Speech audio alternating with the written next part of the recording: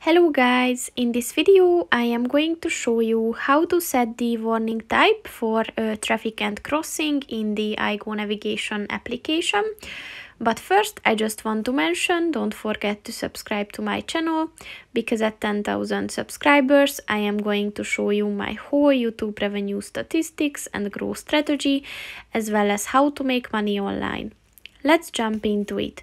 First of all, open the application on your phone. And then click on the three lines at the bottom of the page on the right. And then if you scroll down, click on the settings button. And then click on the warnings button. And then click on the road signs button.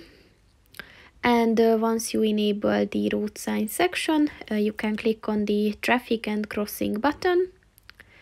And then click on the warning type button.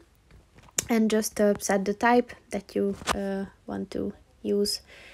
And that's pretty much it for this video, guys. See you in the next one. Goodbye.